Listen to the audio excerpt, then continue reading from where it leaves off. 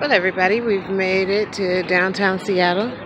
We're at the Pike Place Market. It's one of the top attractions of Seattle. Anytime you're watching TV and they talk about Seattle, they talk about this market.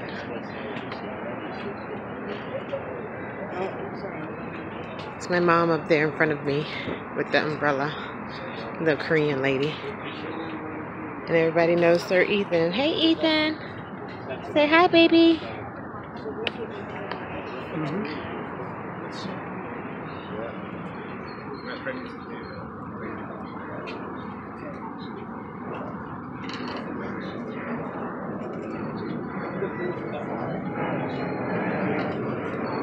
It's the first Starbucks.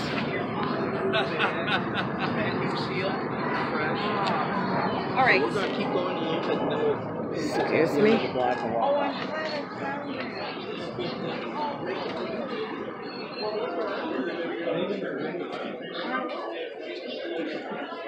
It's like a farmer's market every day of the week.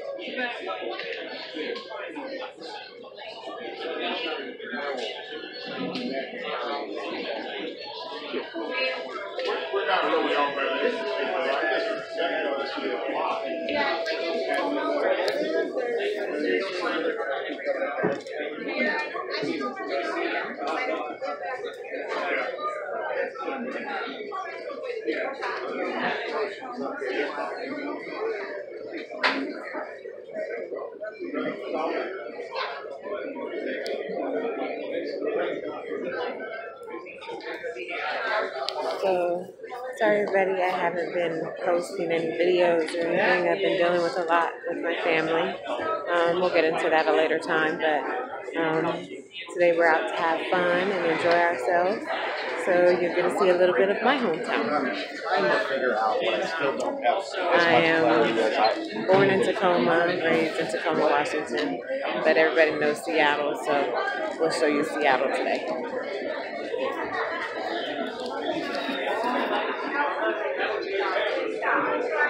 What do you see?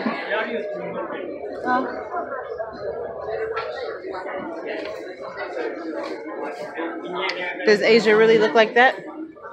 A lot of places, yeah.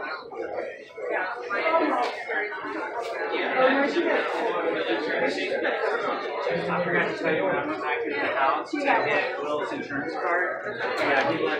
Uh-oh. So she had one You trying to get someone's attention? Say hey, baby. You say hi to everybody? Ethan is a year old now. He's all grown up. He's trying to talk, but he acts shy sometimes.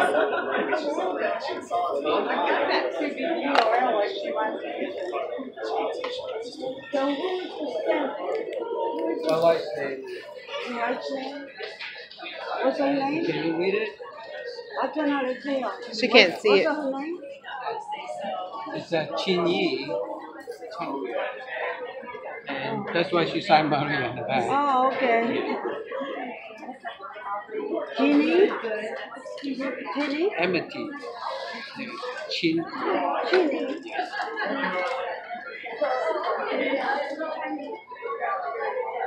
We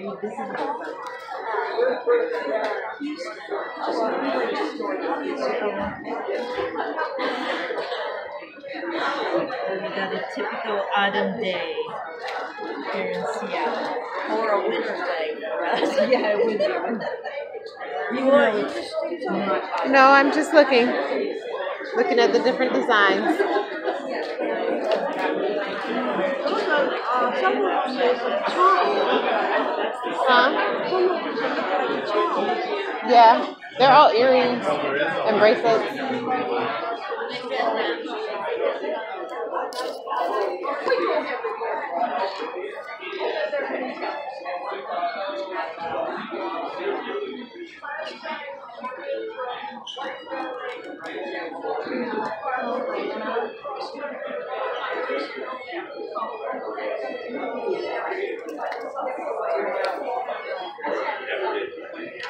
These are the cutest shirts. Let's see if I can cut cross here. They are. They're, what are they? That's Bison? Are they made out of bison? I think. Some are bison, some aren't. If you have Oh, any it's they. questions, I'll be happy to answer. See? Some of them say it.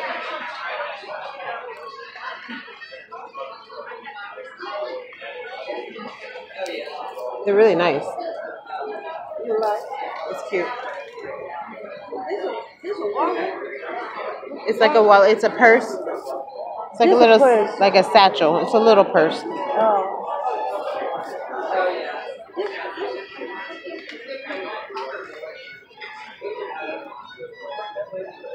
That's cute. Yeah. But you gotta be. Yeah.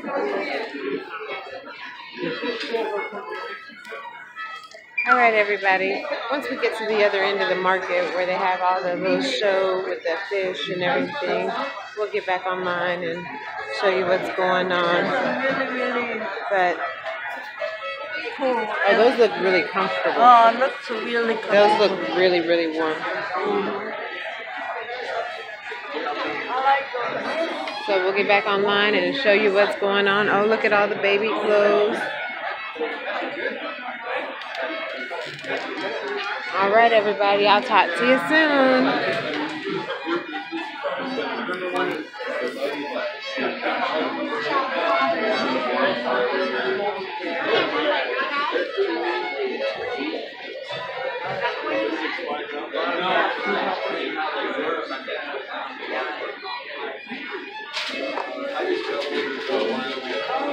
Hi. Great. How are you?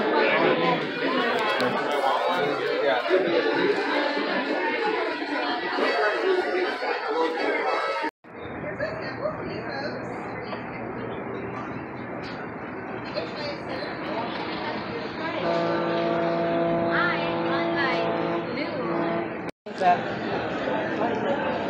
What is it? Fried food.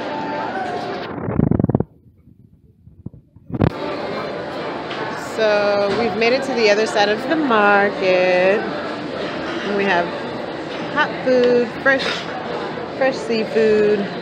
Did you want to get you something? Drumstick, corn dogs, suskida. Did you want to get you something? You want to choose something? Until we gonna go down there. Yeah, that's fine. Okay. What you want? Sure. Yeah, that's fine. And a drumstick. I want a drumstick.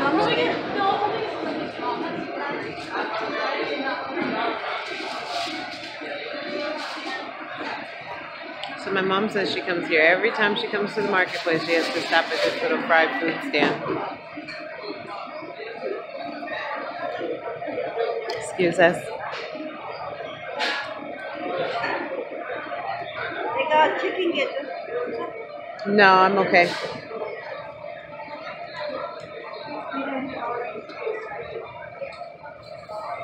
Yeah, we can get the gizzards instead of the shrimp. You want to get gizzards instead of shrimp? It's a barbecue place here. Yeah.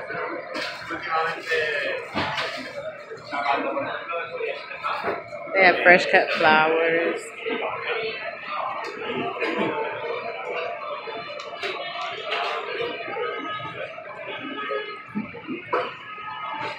I would like to have one drumstick and one of those chicken.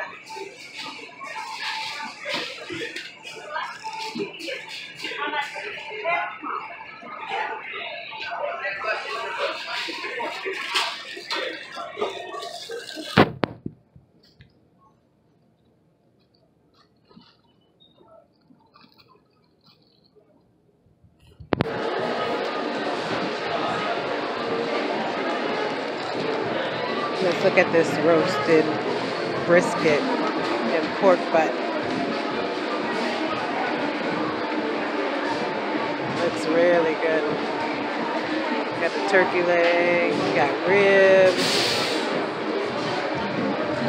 we got their kitchen back here, working it out.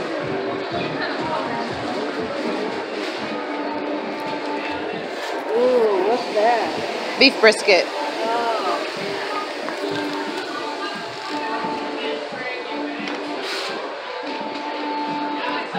Oh, they got a bakery. Yeah, they're very good.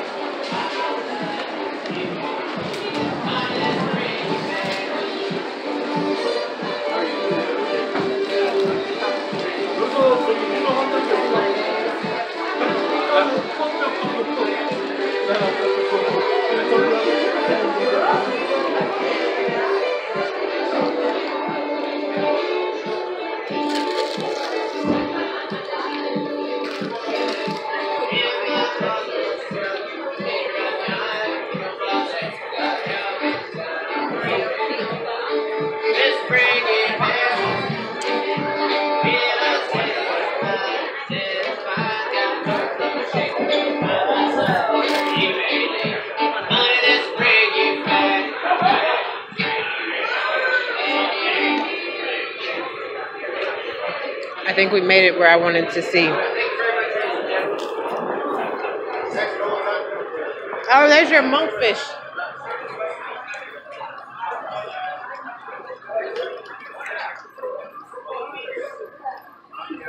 Anybody have questions? You know, those are really good.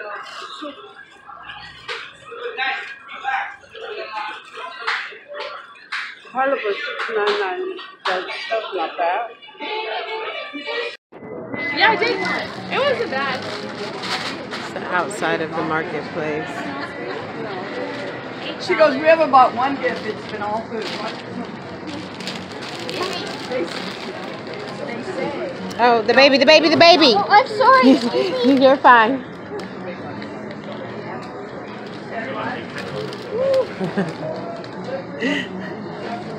Get such a big shopping cart. All right, out of $10. I think she found the biggest one. Oh,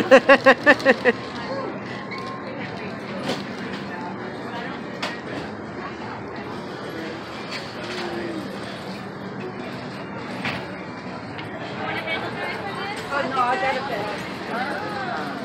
All right, you enjoy the rest of your day, guys. You too, thank you.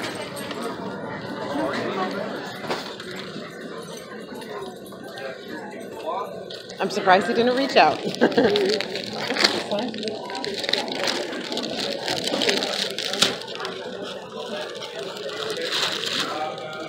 I can't. I got it. It's stuck on my arm.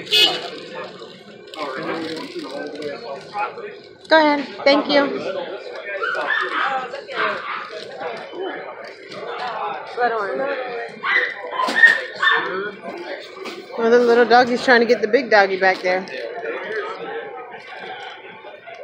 at artichoke. Really look. I like these kind of potatoes. Cook it. That is for me.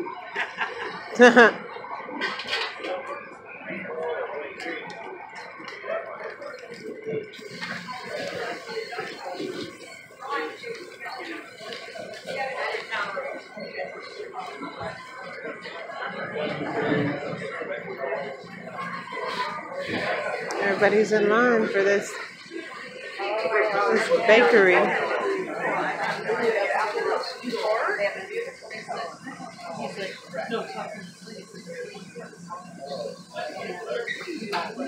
Oh, they come to get the bread. They look delicious. Mm-hmm. Very fresh bread.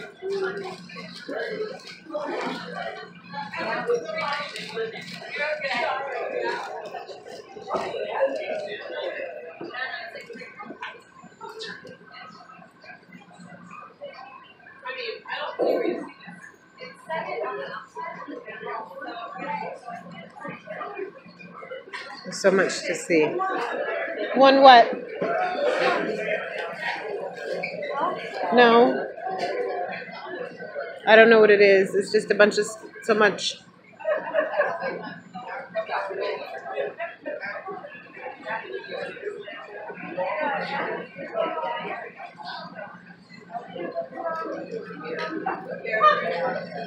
So they're buying the seafood and they're cooking the seafood.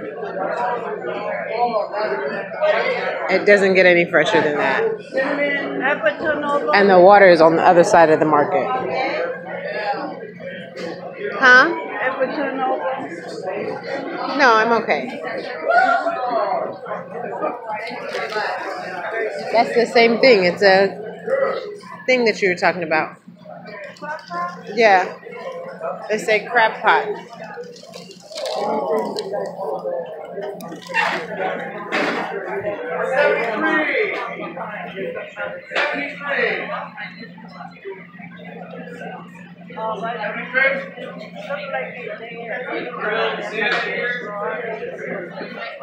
No, they don't.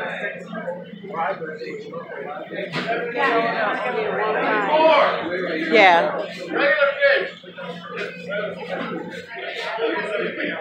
Well, they have a whole menu on the menu too. But it's okay. Let's go.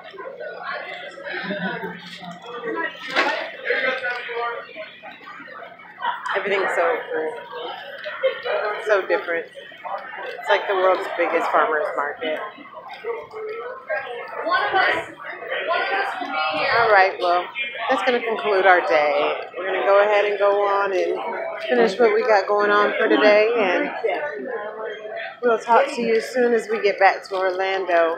We get back to Orlando on Saturday, so we'll talk to you then. Remember to like, comment, and subscribe, and we'll keep you posted on our latest adventures. Ethan! Ethan! Pet baby! Say bye! He's looking at this sign. He thinks it's an animal.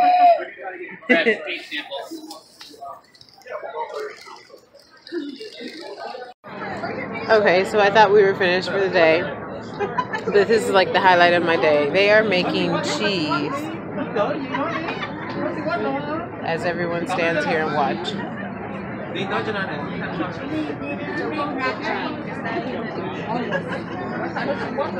That looks like it's hard work to stir that all day. I can only imagine. Then they have it over here. Let's see, can you see it? That's the cheese.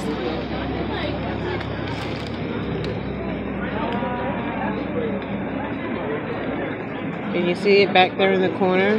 The cheese.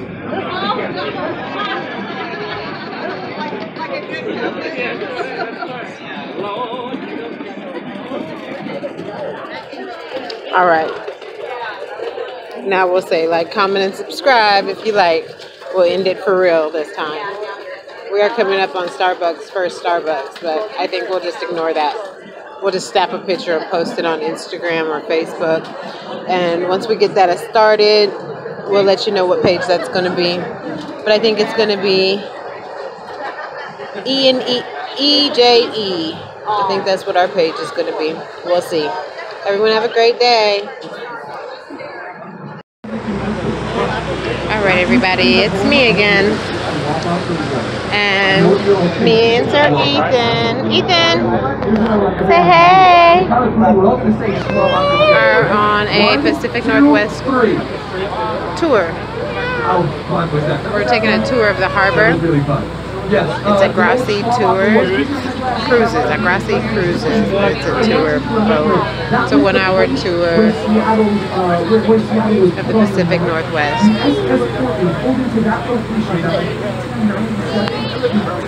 So we're just now leaving the port. We're going to enjoy our cruise. We're going to see how this takes us. And we'll get back to you. Look on top of the globe off the right side of the boat, and you will see another sculpture made all over the globe. If you're wondering what it says around the globe, it says, it's in your PI. Archie, what does PI stand for? PI stands for Post Intelligencer. What's the Post Intelligence? That is the oldest newspaper here in Seattle. Do you guys remember the story about the boat that pulled in with gold on board? There was a newspaper article and then people reading it and Seattle was put on the map for gold. That newspaper was one of the papers that published the story about the tugboats.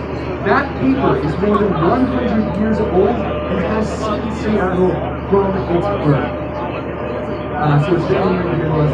You're still looking for local digest. You can get it online. And now, if you're saying to yourself, "Well, Archie, you really built me up for this bald eagle," I am not going to be satisfied for anything less than a real live bald eagle. What? For many of these sea lions, that is about 700 to 1,200 pounds. 20% of my time. In fact, the ones that you see right there, even though they are small, they are those guys right there are 4 times as large as I am. California Sea Lions. Well, what a treat. Ladies and gentlemen, let's give Captain Karen a round of applause. That was great sighting. That was fantastic. Hashtag best tour ever. I don't have to. So do you have your own budget? What's your title again? The sea lions are a very close relative to my favorite predator in these waters. I'm going to have to talk about them really quickly because we got to take a little break in just a second. My favorite predator in the Pacific Northwest waters would be the sea otters. Where are my sea otter fans? Make some noise, second deck sea otter fans. Just started. We might not have any doubt. All right, for everyone that did not make any noise, you guys are gonna be sea otter fans when you find out that it has been scientifically proven that sea otters are the cutest animals on the planet. Scientifically proven. I say this because there's another one over there on that barge sleep. When they sleep, that is scientifically referred to as rafting. That is. We can go anywhere. I mean, no one's really ever given us it's time of their significant that we have. I mean, it's like we're only one in there. Yeah. It's utterly adorable! Sea otters also, believe it or not, keep pets, ladies and gentlemen. That's right. Sea otters will keep pet rocks that they keep tucked underneath one arm, kind of in their armpit area. And they keep these pet rocks, a favorite stone that they have found, for breaking open shellfish and urchins on the bottom of the water, which they feed on. And speaking of feeding, ladies and gentlemen, sea otters can eat up to 25% of their body weight every single day. Thank you. I was looking for someone to say wow. Guys, okay, let me put that in perspective for anyone who's not impressed. That would be the same thing as me, Arjun, deciding to eat a 16-ounce steak for breakfast, casual breakfast choice, and then doing that 43 more times throughout the course of the day. Guys, that's one steak every 25 minutes. That is what the sea otters are doing. They are really impressive. There's no creature like them on this planet or anywhere else in outer space. And now that I have stirred your appetites, and then we have the Seahawks Stadium you guys for our intermission. It's a brief 1 to 2 minute break so that you guys get a rest from my voice. So this is the end of episode 1 of Harbor Tours. Stay tuned for episode. We're going to be looking at the land of Harbor Island, which when it was built was the largest Harbor Island is a man-made island. Since then, the largest other man-made islands have since taken over that title. One of them, in Dubai, has taken that title. And so we can no longer say it is the largest, but it is nonetheless one of the largest. And one of the largest owners of land of the island would be the Port of Seattle, which is responsible for all these shipping containers and many of these tugboats that you see. No port is complete without a fleet of tugboats. Off the right side, we have the Crowley fleet of tugboats, and speaking of the Crowley fleet of tugboats, we're going to do a little shout out to, where are my folks from Alaska? Alaska, where are you at? I'm here! I'm here! From Alaska. Alaska folks, we have the Nanook, and also, the Nanook, which was stationed in Valdez, Alaska for decades. And that is down here actually a very rare trip to Seattle. So, ladies and gentlemen, that is the name of the tugboat that protects the ports of Alaska. There's the two-way speaker. Now you can tell that these are tugboats because not only do they have tires all around the side, that's a good way to say it, but also more common than that is the large pilot house on top, or the wheelhouse as we call it. You can see it has a lot of windows and enormous smokestacks, and that's because tugboats are essentially just gigantic engines. That's all that they are. You'll see that there's no space on them. They're only good for pushing and pulling other things. And that is in direct contrast to the long blackboats, which you will see have no power, very few smokestacks, and that's because they have no means of propulsion. But they've got a lot of space on top and inside. And so, you can guess it, tugboats and barges go together like peanut and chocolate, ladies and gentlemen. This is one of the best and oldest marriages on the waterfront. You will see tugboats carrying barges all over the place, from one port to another port. Some of these tugs will go up to Alaska with barges filled with gravel, train cars sometimes. And then also you'll see tugboats carrying barges around an individual port, and many of the barges that they carry around will have nothing on top of it, which you might think would be very strange. But the reason for that is that all of the precious cargo is inside the barge. These ones specifically have long lines, with these barges fuel barges.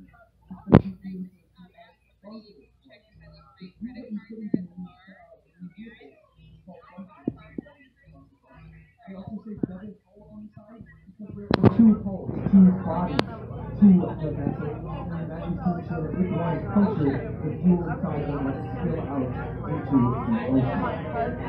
You will also see tugboats maneuvering enormous container ships into narrow waterways, such as the Eastern Duarte waterway that we are going down right now. And that's because the container ships, which we are going to be seeing in just a moment, are some of the largest vessels that man has ever built.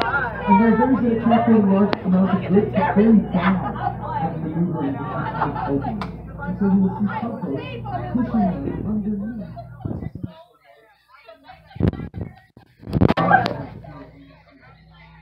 These cranes, specifically the white ones that we're going to be seeing last year, were the largest. And all 200 to 400 feet is operated by a single person. That person is called the longshoreman. He or she sits in a glass box right in the belly of the dinosaur. And he or she has one job. That is to unload these container ships as fast as they possibly can. They're very good at what they do, and they can unload one container in roughly 60 to 90 seconds. The reason that this is so important is because time is money for these ships. These container ships, which you will see, in fact, the one that is loaded up with containers at the very front of the boat, 1,202 feet in length. I'll point it out again as we get closer. That means if you were to stand it up in the middle of the downtown skyline, it would tower above the tallest skyscrapers. For these 1,000-foot vessels to be here in front of you, it is costing the company $40,000 a day. You thought you were talking about that. Oh no, my goodness. $40,000 a day for this boat to be here, and so it is absolutely paramount that the longshoremen get the containers on and off as fast as they can.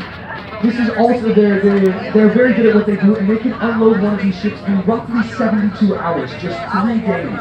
And that is aided by the fact that the containers themselves have been standardized into only 3 lengths, 20 feet, 40 feet, and 45 feet, so that they can be picked up off of the boat and then loaded onto a truck or a train. You will actually see along the bottom of the docks here, you might see trucks zooming away with containers on top. And many of you have probably seen trains loaded with these containers traveling across the country. It is cheaper for the boats to come here $3,000 to $40,000 a day, have their stuff unloaded onto trains and shipped across the country, than to go to the other side of the country, which would cost them $750,000 because there's only one way through. It is $750,000 for a one-way through. Now, these containers, called intermodal shipping containers, because they go on different modes of transportation, they've increased efficiency, but they are also their own worst enemy. Because they are so good at what they do, they will spend a lot of time empty. It costs just as much to ship an empty container as a full container, and so nobody wants to ship an empty container. This boat here, off the right side of the boat, this one is 1,202 feet long. One of the largest ones that we will see here in the city. As I was saying, the containers, it costs just as much to ship an empty as a full container. No one wants to ship an empty container, and as a result, you can see leave the containers on the docks when they get to you can see the little box, the control box at the top. Are in fact empty. A container will spend roughly half of its 15-year life sitting alone empty. Hi. Hi everybody. Well, it's finally the end of a long day. Yeah, I said a whole bunch of times today, okay, that was going to be the end of it, but I didn't know today was going to be such a long day and we were going to be doing so much. But however, we had a blast. Mom's tired. Ethan's still awake. Say hey. His brother's home now, so now he's even more awake because he has to stay up and act like he's playing the game with his brother because his brother's streaming on video games and stuff. So Twitch.tv/Liluz, LILUZ for while you already know. Go tap in with the games. So yeah, check him out the way he does his little live video streams and stuff on his game. Him and Ethan always go together and have a blast. You see Ethan with his little gaming controller. That's Isaiah's controller. Ethan has his controller too. You saying hey? All right. All right. Well, everybody have a good night. Like, comment, and subscribe. Tell somebody, tell a friend, tell them to check us out and see what we got going on. We're always into new and fun things. We'll be back in Orlando on Saturday. We'll do some catching up and then we'll go from there. We'll tell you what our next adventure is going to be. Everyone have a great evening. Bye. Oh, my eyes are trash. Oh well. Bye. Good night.